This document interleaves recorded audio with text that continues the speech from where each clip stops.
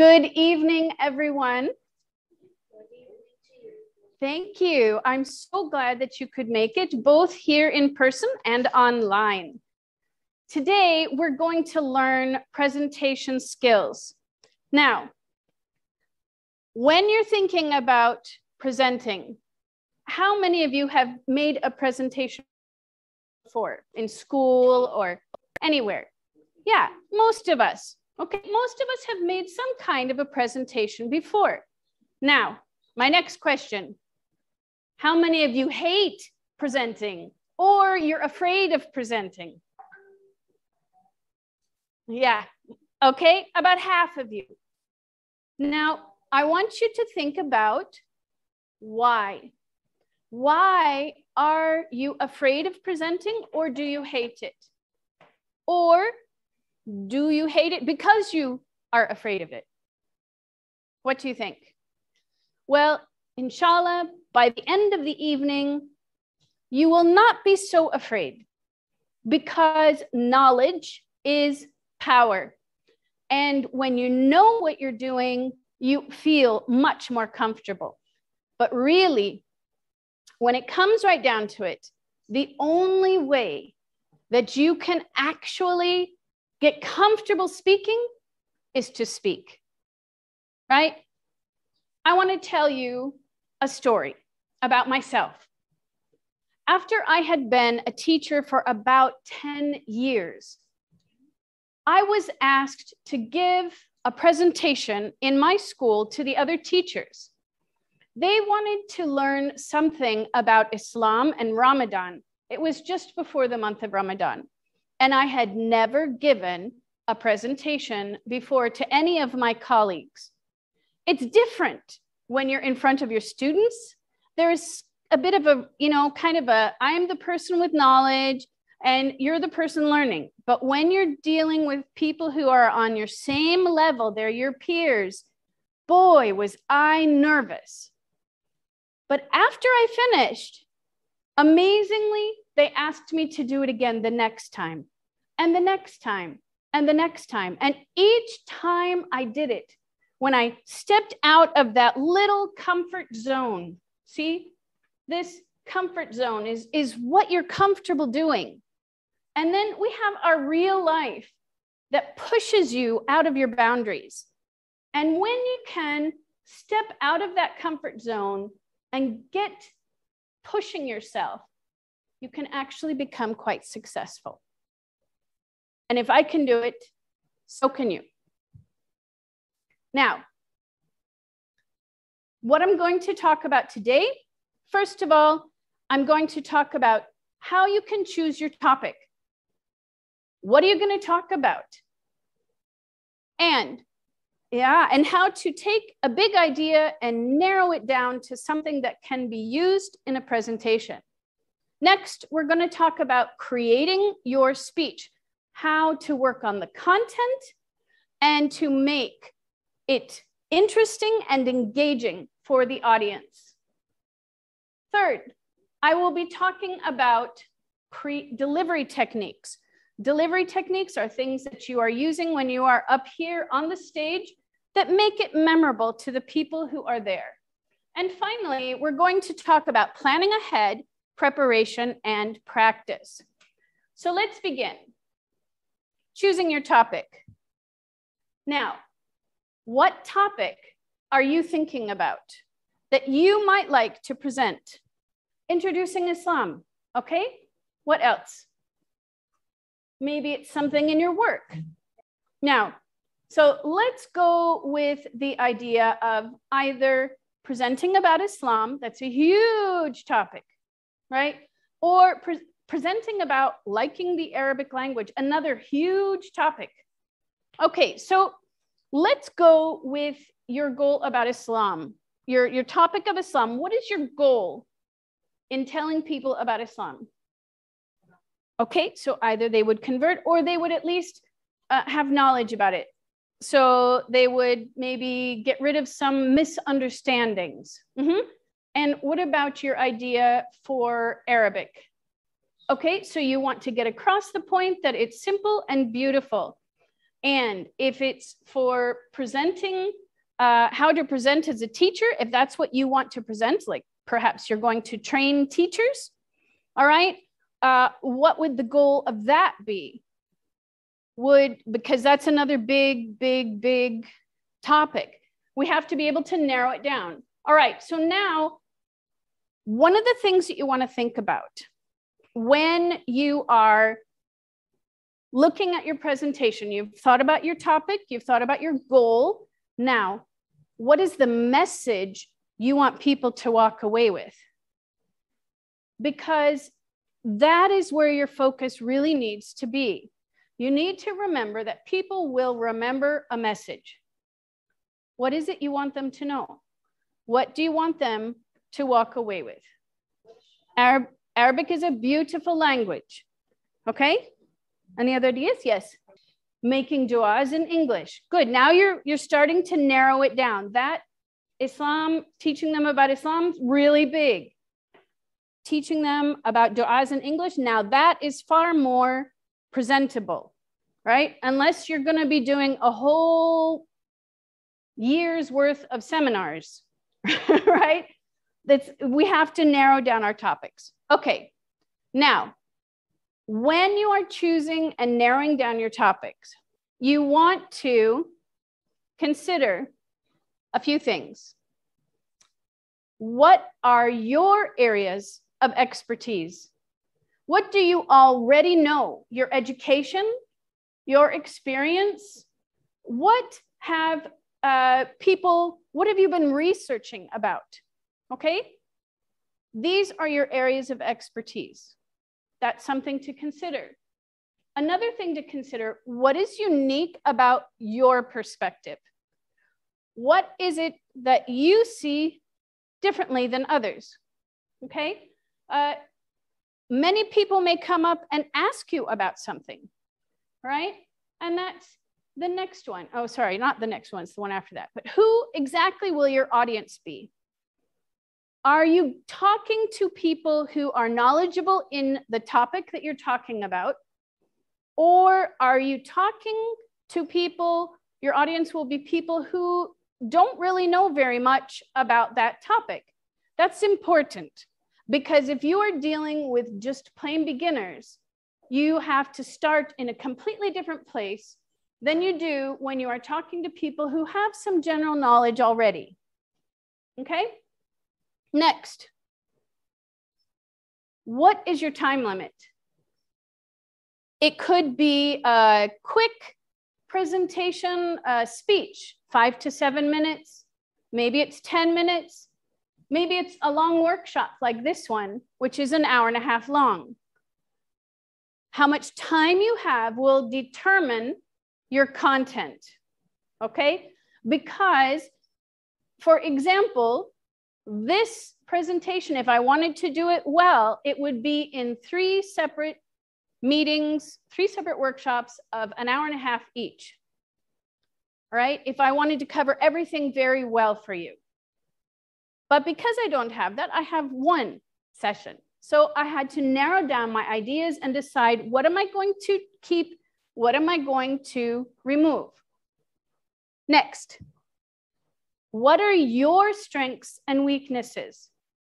For example, if you're talking about presenting, maybe you are a person who is very friendly, but you don't make a lot of facial expressions. Okay, so being very friendly is a strength. Not making a lot of facial expressions would be a weakness.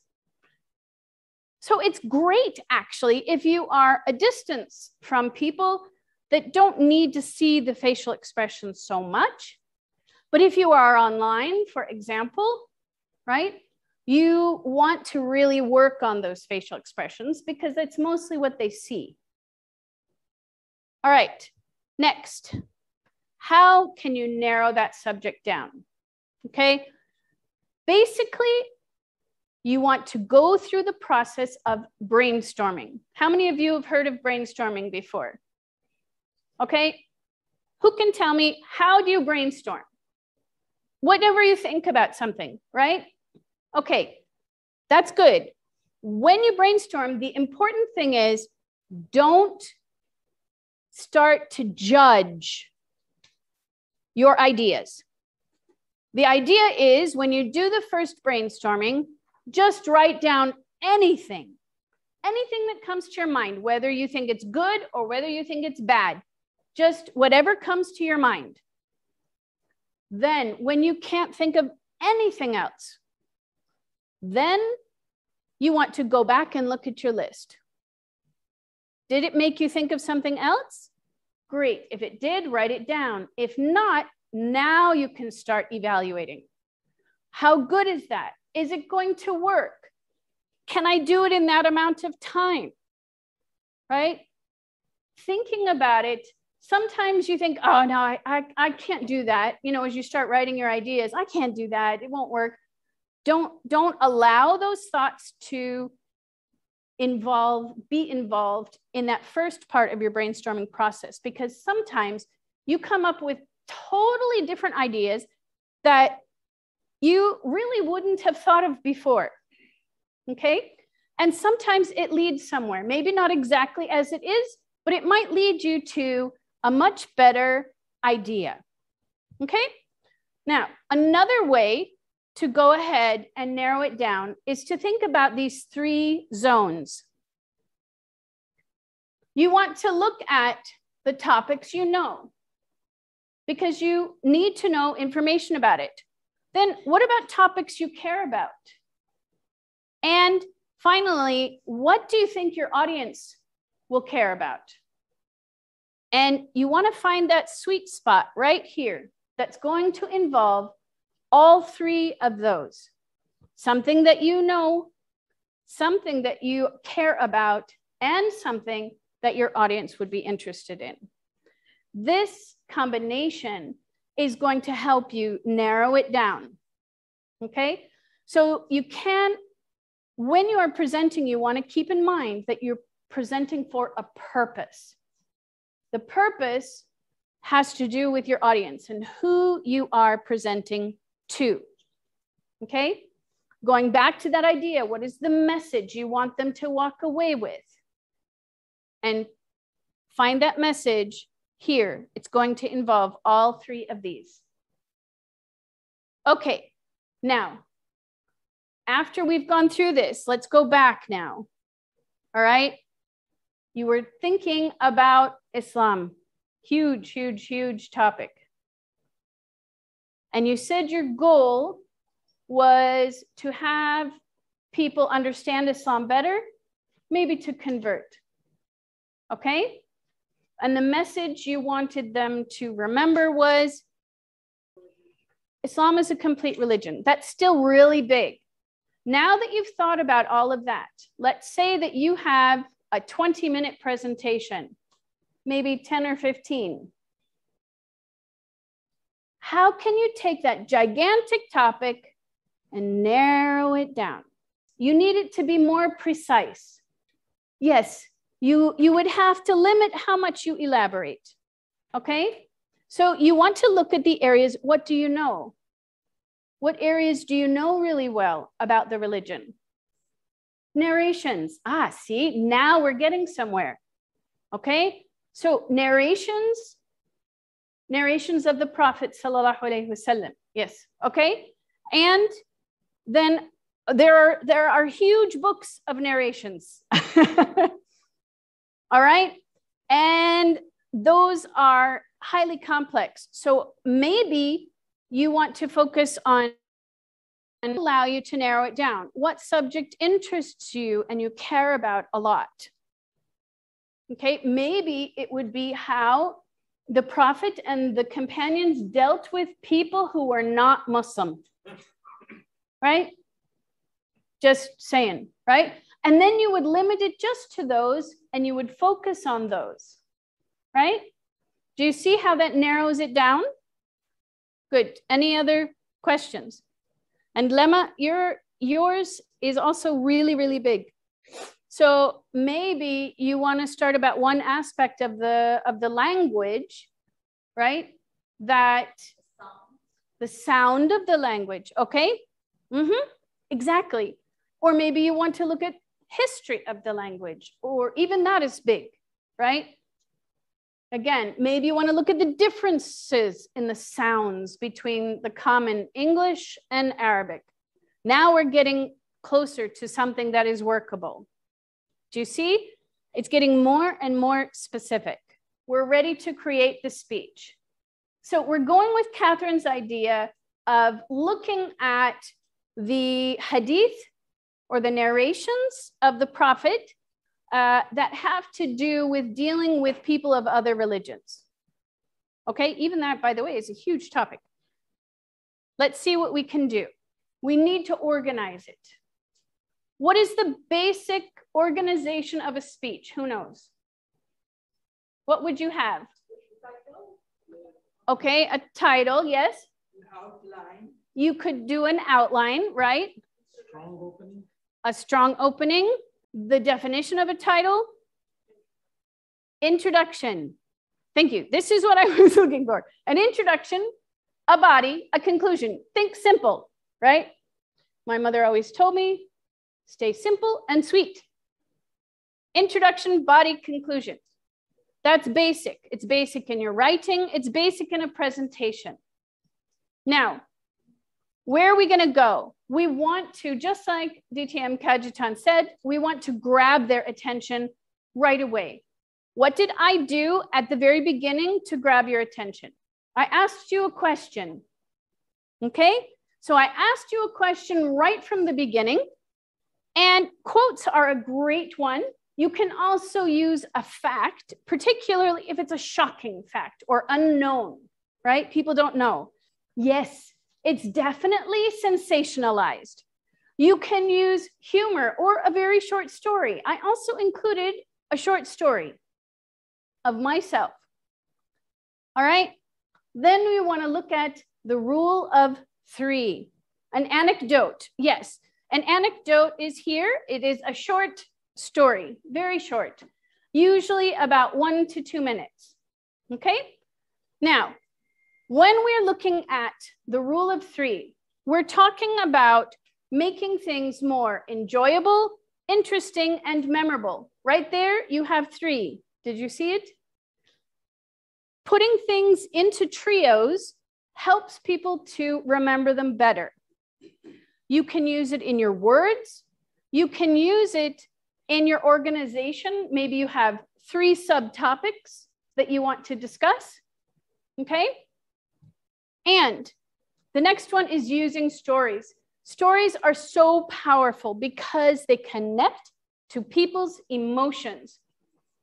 And when you tell a story, it creates an empathy between you and your audience, whether those are your students or whether they are your colleagues. It doesn't matter, because you want to focus on something that they will understand.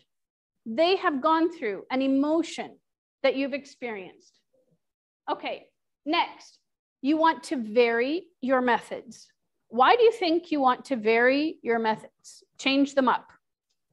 So they don't become boring. Yeah, you don't want to be boring. Exactly. So you can keep your audience with you, right? They'll be engaged instead of picking up their mobiles and talking to the person next to them, right? Keeping students engaged in the lesson is very difficult. Clarity. You want to have clarity in what you're saying. Notice even my slides are simple, right? We don't need all these big words. I know lots of people that feel that they have to use fancy words if they want to make an impression. But honestly, the average person doesn't speak like that. They don't speak in all those fancy words. The most important thing is that your message gets across. So you want to keep it simple and sweet. All right, finally, finish with power. This is where you want to really push that message that you would like your audience to remember, because the science has shown that they might remember a few things within the body of your presentation, but the thing they remember the most is the ending, even when I was taking a class by the world champion of public speaking 2015, DTM Muhammad Al-Qahtani. He told me he spent only a few days, maybe a week, writing his winning speech.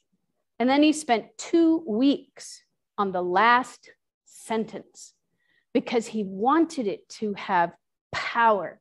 And he wanted it to give that message, that powerful message that he really wanted them to walk away with. So you want to, don't just say, and thank you very much. No. And that's it. No, you want to leave with power. Okay, moving on. How do you tell a story? Right? We all tell stories. We tell stories to our children. We hear stories from the elder people in our family. Everybody tells stories. Oh my gosh, let me tell you about the traffic today. When you are looking at telling a story, and I'm going to make you tell a story soon, so keep it in mind. All right, you're going to start here where you give a little bit of an idea of what's happening. And then you have rising action.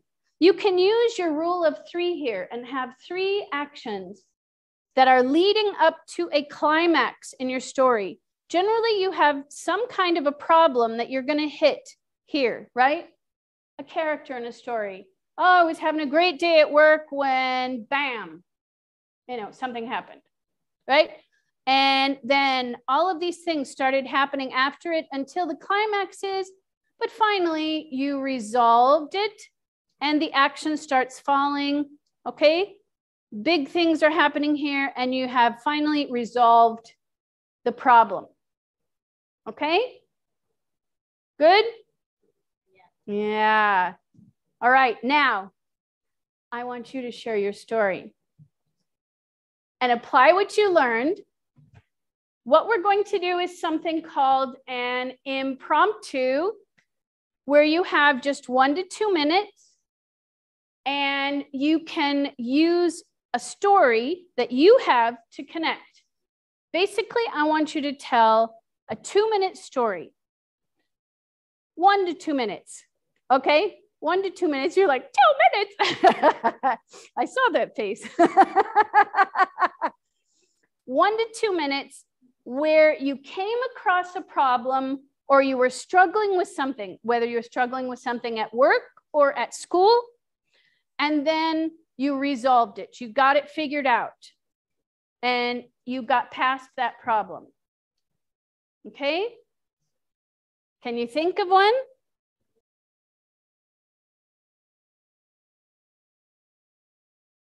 Now, let's move on to delivery techniques. Okay, how can you deliver a presentation to make it memorable? First of all, the question you want to ask is, am I communicating my message? This is the most important thing for you to do, is to communicate the message that you have chosen for your audience. And sometimes it's not so clear. Are they getting it? I mean, you see their faces, or maybe you can't, and it's like, they're getting it, they're not getting it, I'm not sure. So experts agree that 70 to 93% of communication is non-verbal, not related to words. It has everything to do with non-verbal communication. What the heck is non-verbal communication? First of all, we've got body language. When you are giving a presentation, one of the things that you want to consider is, here's your space, right? How are you using it? If you stay only in one spot the entire time, especially I've got 2 rows here of tables, I don't want to spend all my time over there. I want to have some time over here so I can see the audience better, right? And they can see me better. Because when we are in eye contact, we actually understand better. Then you want to be able to use it well, okay? I mean, I don't have to do everything, right? I can come all the way over here. I can use here, but I want to stay within the area where I can be seen both here in person and on the camera. Right now, I'm heading over and out of camera range. See, and Kajitan wants to fix it, but I'm just gonna have to move over. You have to know when you've got an online box, right? It's far more limiting. Also, your hand gestures. When you are talking to people, in general, it's good to have hands that are open, okay? This communicates to people that you are open to them. If you are like this the whole time, or your hands are like this, or your hands are like this, okay, it's communicating something else. If I'm sitting here like this, what does this communicate to you? Yes, I might seem angry, right? I might seem angry or closed off, okay? And if I'm like this, if I'm walking too fast, okay, you gotta watch out for that. People get nervous. When they get nervous, they pace. I've seen students do all kinds of things. They go like this too, right? Or the women with the hijab or the men with their retra, it's, you know, this kind of thing, right? So you want to watch what your hands and your feet are doing. Oh yes, the nose, the glasses. My glasses are always a problem. Also, when you want to point, if you point like this, what does that feel like as on the receiving end? If I'm like this, you're like, wow, what did I do? But if I do this, you see, now it's not threatening. Just something so simple, right? Putting your fingers in and having your thumb be the pointer. Now it's no longer threatening, but they're still making it clear.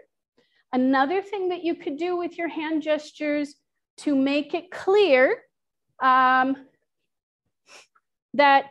if, let's say, if you have 3 points, you could do 1, 2, 3, or even 1, 2, 3. All right, things like this will emphasize what you're doing. And these physical hand gestures will help. All right, facial expressions. Your facial expressions are important. You want to smile. If you have no expression on your face, if you are just like this the entire time, are you going to be able to connect to your audience? No. They're going to be like, oh my gosh, is it a real person or is it a robot? Okay? Artificial intelligence, who knows? Okay, so you want to be able to have your facial expressions matching your content. What is it you're talking about? If you are talking about a struggle that you went through, maybe your face would look like this, something that you're very concerned about. And if you're talking about something joyful, you'll want to smile because you're communicating that message through your smile, even if your words don't comprehend. They don't reach the person. Your smile will. So our facial expressions are very powerful. Our stance. That means how are we standing? Now, some people do this. Okay, and they're on one hip, okay? Or they're like one leg standing like this. This does not give confidence. It doesn't give off that feeling of confidence. So you'll want to put your feet at shoulder length, okay? And then you want to slightly be on your toes, only a little bit forward. This allows you to move easily, okay? Have you ever, just stand up 1 minute. Stand up, okay? Put your feet at shoulder width, okay? Now, feel like the weight is on the back of your heels. How easy is it to move? Now, switch it. Move it forward. Shift your weight forward onto your toes. Can you move easily now? All of a sudden, you can move. Yeah, it makes a big difference. The other thing in your stance that you want to work on is your shoulders back. You don't want your shoulders forward.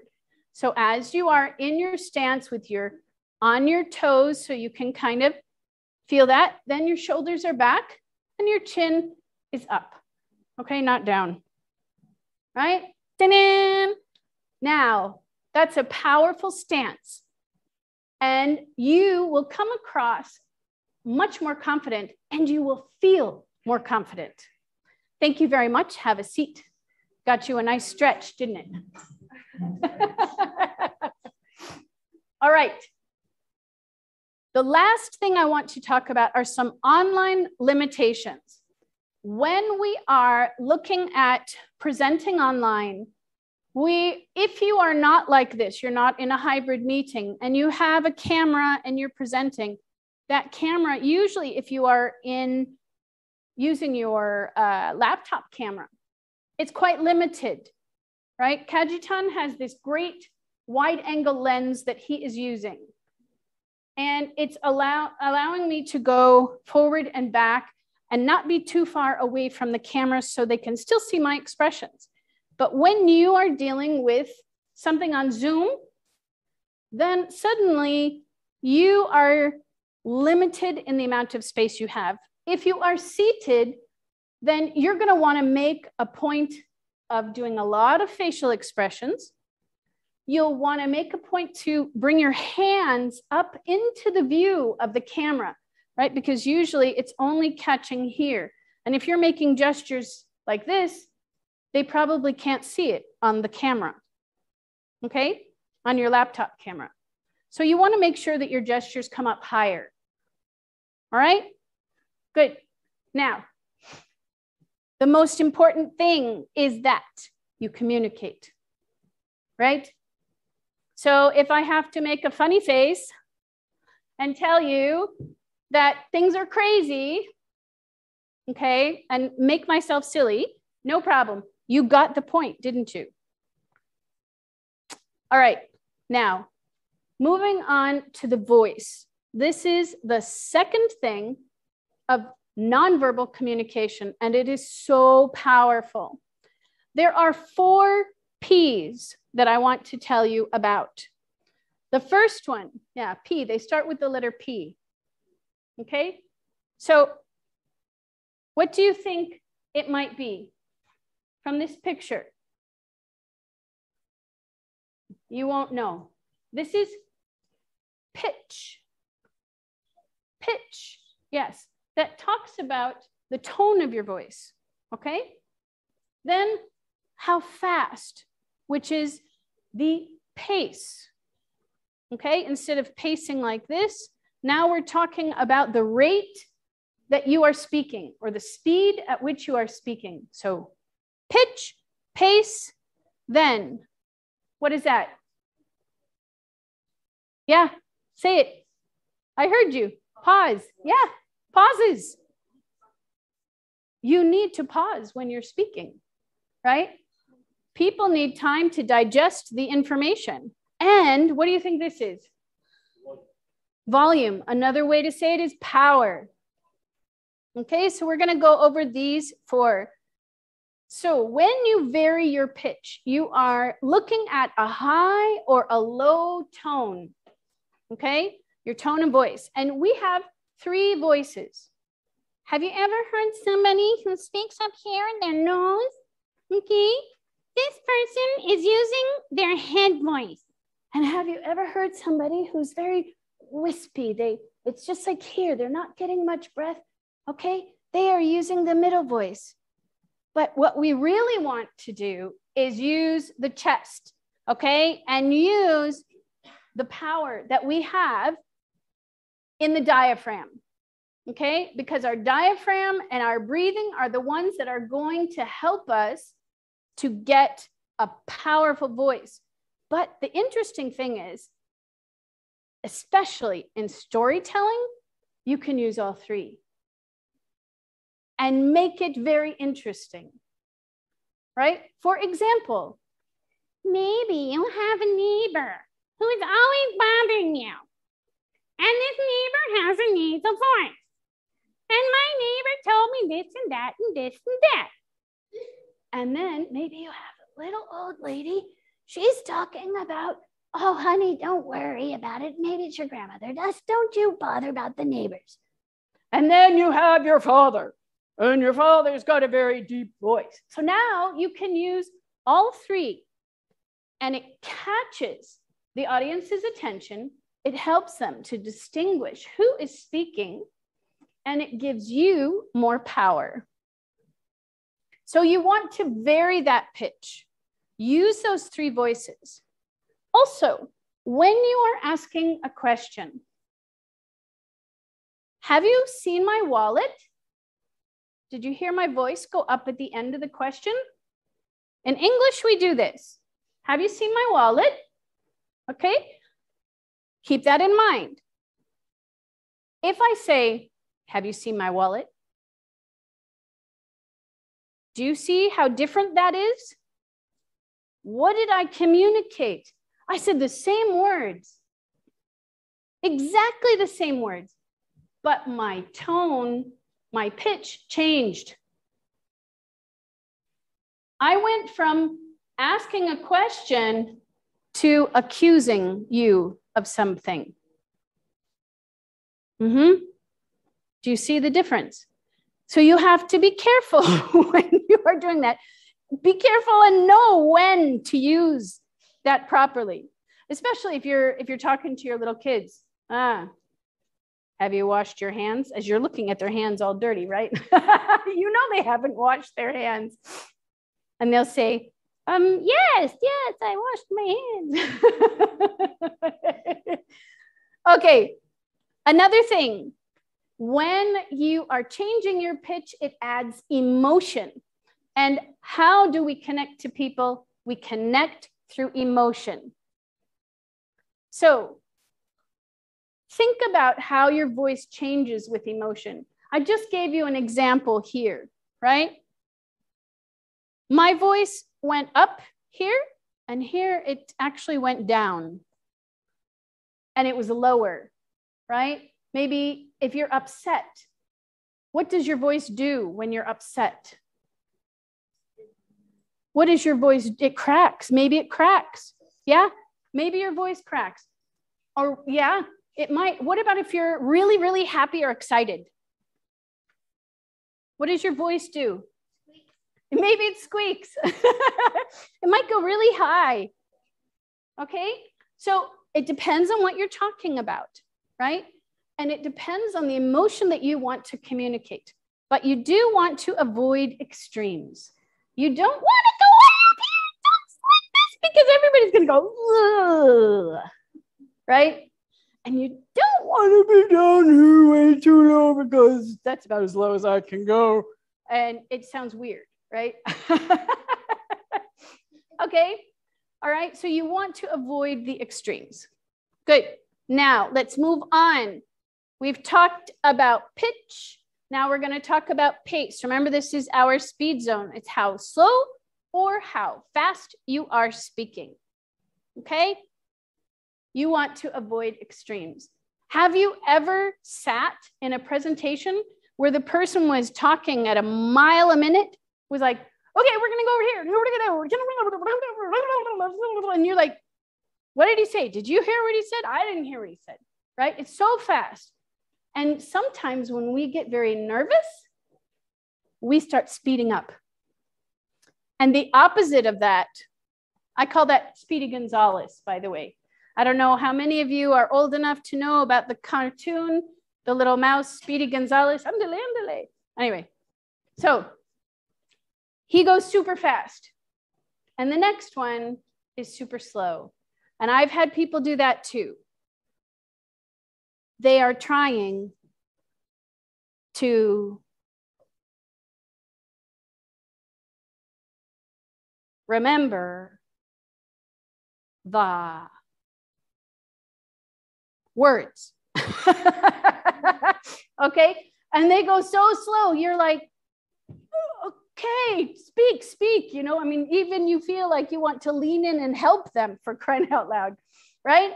So you want to avoid those two extremes, but you can use them, right? You can use them in different places, but not too much, right? Just little bits. Give people a taste of, oh, I was so excited, Daddy. Did you see what I got after school? Okay, fast. All right, and then I'm really upset, Dad. Nobody likes me. Now I slowed it down.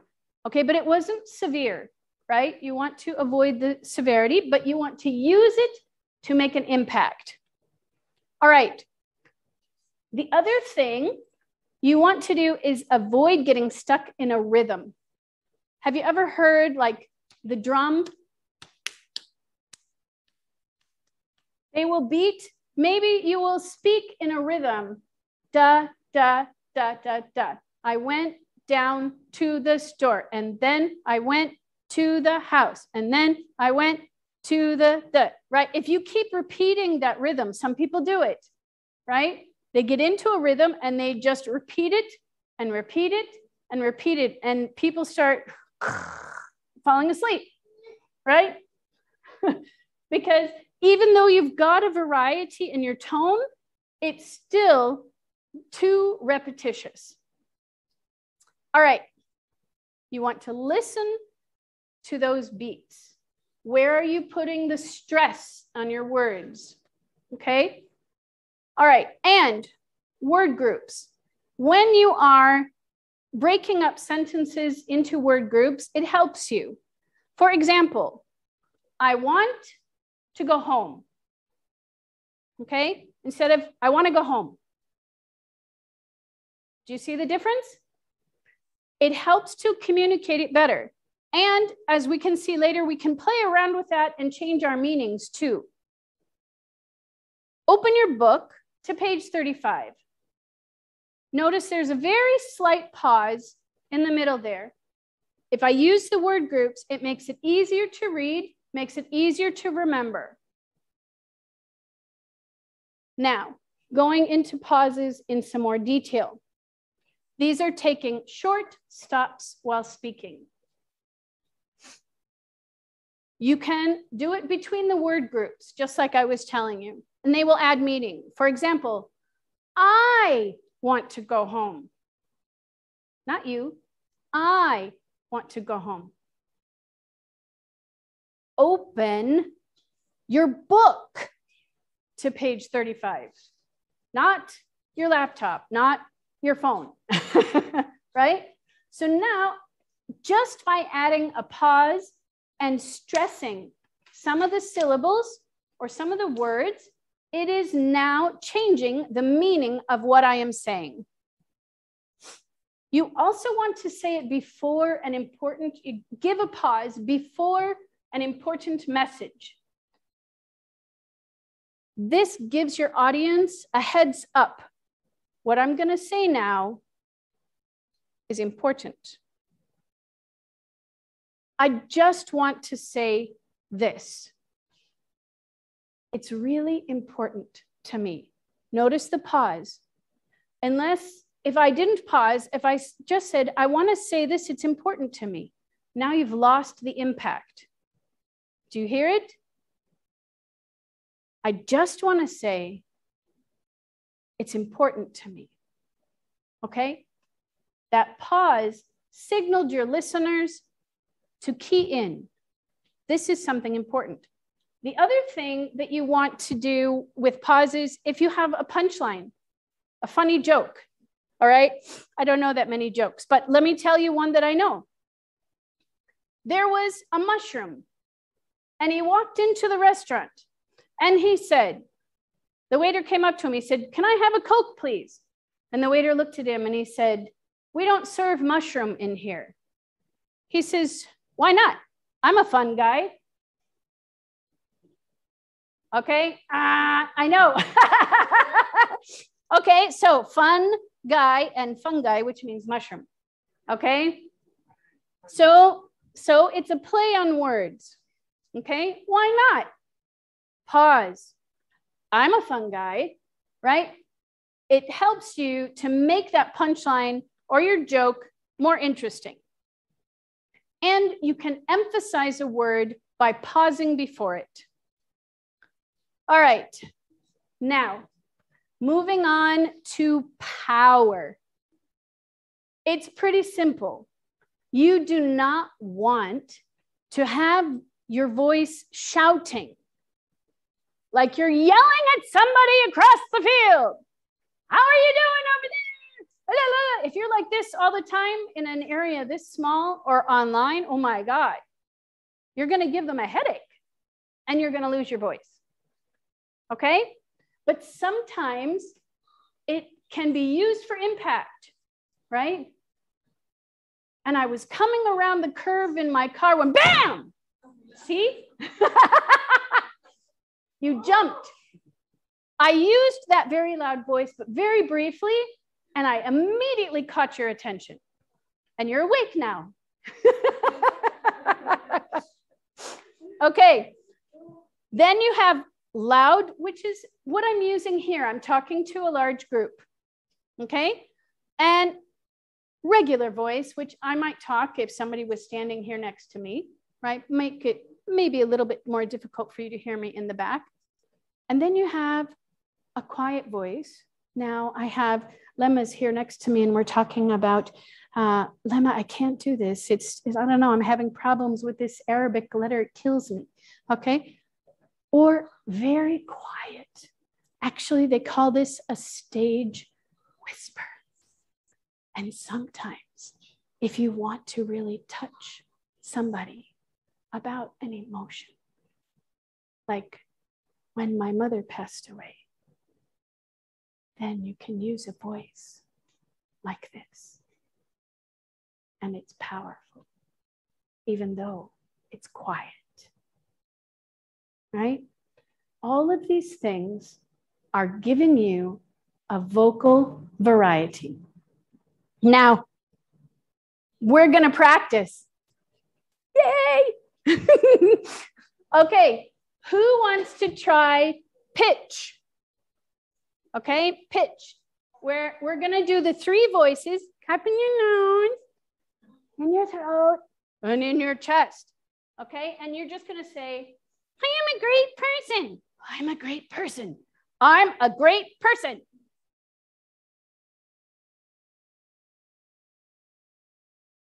Pace. We're gonna do fast and slow. I can play with language. I can play with language. When you do it slow, to get more effect, you want to draw it out. Like you take your vowels here. I can play with language. It makes them smile, makes them laugh, and still you remember it. Next, pauses. I can use the strength of my voice, or I can use the strength of my voice. How will you pause it? Where will you put your pauses? As you can see, we've got lots of different things. Now, power. I change my voice to make an impact. I change my voice to make an impact. All right, use that power range, right? From big to little or little to big. We've gone through our nonverbal communication, and now I want to talk about how we use slides like in this presentation, okay? You can see here the use of slides on the computer screen there. It gets all of the edges. And alhamdulillah, this screen is big enough that it doesn't cut off any of my screen, okay? But sometimes it does. So I want you to remember this acronym. When you are talking about slides, I want you to remember mail. Like, I'm gonna send you a letter through the mail. M stands for measured, because if you are using a screen in person, how big is the screen? If it's a gigantic screen like this, and it would actually cover the whole thing, then I would have to make sure I have high definition pictures. Okay? But this is a normal size, right? And if I am using the laptop, then I want to make sure that I have some area that I can put the picture of the speaker, right? Without covering up everything. The second one is animated. All right, so you want to use animation when you are using a PowerPoint. You don't want people reading the script ahead of you, right? You want them focused on what you are talking about at that time, and animation is what allows you to do it. It helps them to stay focused. Interesting. How do we keep our slides interesting? Well, we can put funny pictures like this, or we can use color and charts, anything that is going to catch the eye. The L, what do you think L is for? It's language, okay? Basically, when you are looking at your PowerPoint, you want to follow the rule of 6 by 6. Some people do it 7 by 7. What does that mean? Basically, no more than 6 words in a line and no more than 6 lines down in a page, okay? And you'll notice I don't have full paragraphs anywhere, because what will happen is they will just read the paragraph and they won't listen to me. Another way is to just keep it simple. Again, simple and sweet, all right? You should not actually clutter everything up. If it's too busy on your screen, the audience is gonna have trouble keeping focused, okay? So now, planning ahead. Preparation and practice. What do you need to know before you go to speak? You need to prepare really well. Make your to-do list, and you're going to practice. What do you need to know? You need to know how long is your speech going to be. Basically, if you have a 5 to 7 minute speech, it's going to be about 700 words. If you have a speech that involves humor or things that have punchlines that people might laugh, reduce that by about 100 words. So you're going to be about 600 words. Then will you have a question and answer session in your presentation? Will it be during the presentation? At the end of the presentation? Where is it going to be? You need to plan for it. How long do you have for that question and answer? Do you have 5 minutes, 10 minutes? What is it? Next, what is the available technology? As you can see, I've got my laptop and I've got Kajitan's laptop, and he's got a screen, and we've got 2 cameras. We've got this screen. There are many things that you can use. But if you want it to just be simple, you can just have a computer, right? With a laptop computer that's already on there. And you don't always need a screen. Sometimes you can just have a whiteboard, right? Do you need a microphone? For me, because I'm standing here and not next to the laptop, I do need a microphone, okay? If it's a really big hall and people are far away, I need a microphone, and I'm gonna need speakers that are gonna project my voice to the audience. And what is the space that you can use? The best thing is to know the place that you're going. Go a day ahead. If you can't, go an hour ahead. Walk around the space that you've got. Understand how many steps can I take before I reach to the end? How many steps can I take to go from here? Where is my face in this horrible light here from the projector that's killing my eyes, right? That's the spot I want to avoid. Okay? You want to practice with those spaces. And what helpers do you have available to you? I have DTM Kajitan, and Saleh was here earlier helping me set up. Okay? So do you have a tech person that's going to help you set up? Do you have, if it's a large place, maybe they would have an external microphone and that you would need a person to take it to people to ask questions, right? It's hard to do all of these things at once. If you want to be able to focus on your presentation, it's better to have help. Next is practice. There are many things that you can do to practice. And over the years, basically, these are the ones that I've come up with that I feel are the most important. You should know what you're going to say instead of memorizing it. When you memorize word by word. And if you forget one word, that's it. You're lost. But if you know what you want to say and you know it, how do you think you can learn it and know it? I know I want to talk about this part, and then I want to talk about that part, and then I'm going to tell a story about this. Tell stories about your own life, right? And you know your stories. You don't have to memorize those words.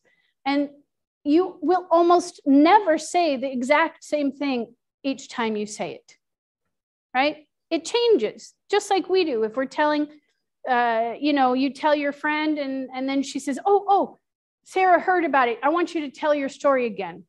So you have to tell it again. Do you tell it exactly word for word? Did you memorize it? No, but you know the story, right? This is very important.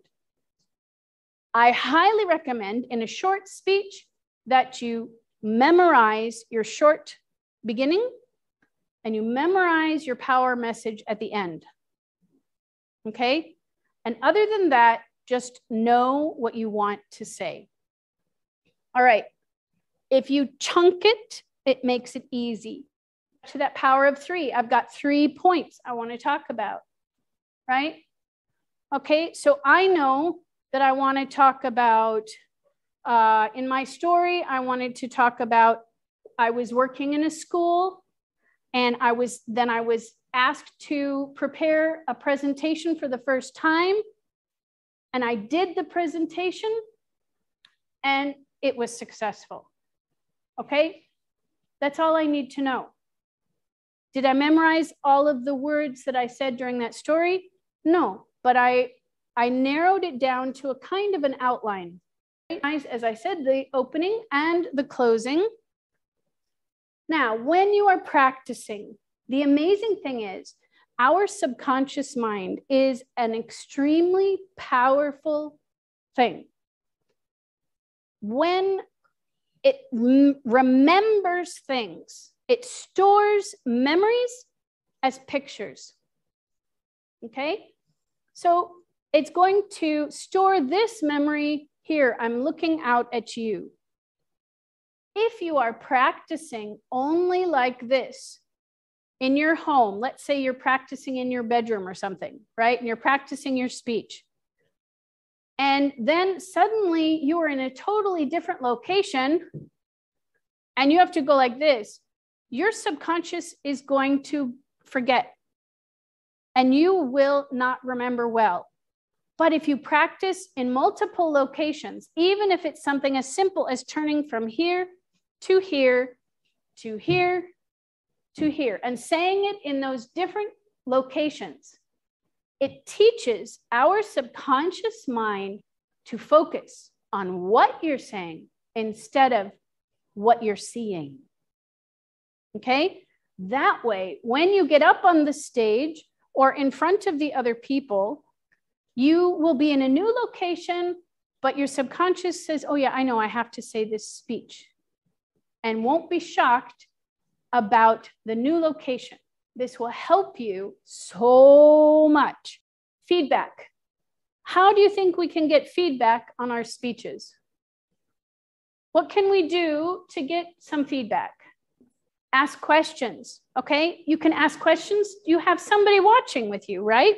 Group discussion. A group discussion. Yes, you could. You could do a group discussion. Okay, you can have a quiz. You can give a feedback form. You can do a poll, right? If you're going to do this with a friend on Zoom, let's say you can't meet up, right? And you want to practice. So go ahead. You can have a form that you want, or you can just ask. Keep it simple and sweet, right? Ask your friends, ask your family, ask your colleagues. If you're going to be delivering in front of your colleagues, ask one of your colleagues that you are very comfortable with and say, could you please watch this for me and give me any suggestions? Okay? Because when we do that, we can get an outside perspective that we couldn't get on our own. Now, another way to do it is to film yourself. You can use Zoom. You can use your camera. You can use your laptop camera, your phone camera, and just videotape yourself. Nobody has to even know, right? Nobody else has to see it, only you. Because sometimes we do those silly things, right? You know, with these repetitive movements, and we don't notice it until we watch ourselves. And when we watch ourselves, it can be very powerful. Okay, I recommend watching twice. The first time, only focus on the content, what you are saying. And then the second time, focus on the nonverbals, your voice and your body language. In summary, we talked about choosing your topic and how to narrow it down. And we talked about creating your speech, making it have impact and engage. And we talked about the delivery techniques so that you could communicate and make it memorable. Then finally, we talked about planning ahead with preparation and practice. Questions? And I'm sure the Toastmasters on the Zoom are counting my ahs and ums because in Toastmasters, that's one of the things that we do. Yeah, we actually have somebody who counts your filler words, and that helps you to actually get rid of them. When I first started off in Toastmasters 8.5 years ago, they called me the queen of ahs and ums. Well, every time it was it really takes away from the message, doesn't it? So this is one of the things that we learn about in Toastmasters, being aware of it. And if you have a situation like that, it's about training yourself to pause. It's that another power of pause. Pause instead of saying, Thank you, Madam Sandy. Hi. For it was really amazing and eye-opening, though I'm still practicing more of this. A few questions like that. If the session is, say, 1 hour or 2 hour lectures, do you think we can able to manage same enthusiasm and the pattern you are just sharing with us? Yes, I do it. I do that in 4 classes a day, but I don't do it every day. I do it 3 days a week. And yeah, okay. Yeah. And the key is that you don't need to be the speaker all the time. You want to get your audience involved, right? If you are a teacher, you want to get your students involved. Have them do the talking. Have them try it out. Have them have a discussion, right? And then you can be a guide and observer, and you don't have to maintain that all the time. I just wanted to ask you very quickly, I tend to be very shy when presenting. Do you have any strategies or any techniques to reduce or to overcome shyness before you present? Yeah, everybody is nervous when they are going to present, even the professionals. It's about learning to use that energy instead of letting that energy control you, right? And basically, preparation and practice are one of your biggest helpers. If you know your information and you are preparing and you have people, you practice in front of smaller audiences, maybe just one person, and then you make it 2 people, 3 people. I've had students that have actual disabilities with speaking and phobias. And so I would start off the semester having that student come into my office and they would present just to me. Okay? Yeah. And then they would invite a friend at their next time. And then they would invite 2 friends. And then we would do it in a classroom with those 2 or maybe 3 friends, right? And just gradually build yourself up to it. It's about going back to one of my first slides about stepping out of your comfort zone. It takes time and practice, but you can do it. Thank you, Sandy, for this amazing workshop. You're very welcome. I really like this. I do have a question about role playing. When did you learn to role play? As I can see you put different hats all at the same time, and you look professional. So how did you get this skill, let's say? Practicing with your voice. Honestly, you can watch shows.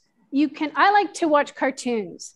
You know, I'm a cartoon geek. I will admit it. I love cartoons, and they're great for imitating, right? And you want to imitate Mickey Mouse. Hi, I'm Mickey Mouse. Okay, and you know, all of these different voices. It's about practicing and thinking about if you've got a story that you're telling with different characters. What is that? Knowing that character, right? What does that character look like? Is it an old person when they're stooped over, okay? When they're walking and their voice is a little like this, okay? Or is it a little kid who's, you know, like this and they're so excited and they're looking up because they're short, right? So they would be looking up at the adults, okay? It's about putting yourself into the shoes of that character you are portraying. And it's about practice. Oh my God, adding lib is big time. Yes, you need to practice. That's one of the things that we do in Toastmasters that has helped me enormously. We work on table topics, which is impromptu speaking. And when you are doing impromptu speaking, you learn to think quickly while you're on your feet. Imagine you are, for example, in a meeting. I used to sit in meetings and the meeting would finish and I'd be going home and I'm thinking, oh my gosh, I should have said this. I should have said that. Why didn't I say that? I knew that, right? And I would forget it all the time. And when I got into Toastmasters, I forced myself to do table topics over and over and over and over and over again so that it would teach my brain to think more quickly, to respond to things. And it's something that just takes time and practice. I have one more thing before we go, a message that I would like to tell you. Why should we even speak at all? Why should we give presentations? Why do you think we should? It can change things for the good. Inshallah. Yes? To spread a message. To share information. To help other people. Okay? All right. Now, it's also to make an impact. Because if you make an impact in your presentation, they will remember the information. This lady is someone who has made a huge impact in many people's lives. Does anybody know her name? Oprah. No, not Oprah. No, but she was a friend of Oprah. Her name is Maya Angelou. And she had this lovely quote. She said, I have learned that people will forget what you said and they will forget what you did, but they will never forget how you made them feel. And this is the message I want you to walk home with. Thank you very much. Thank you.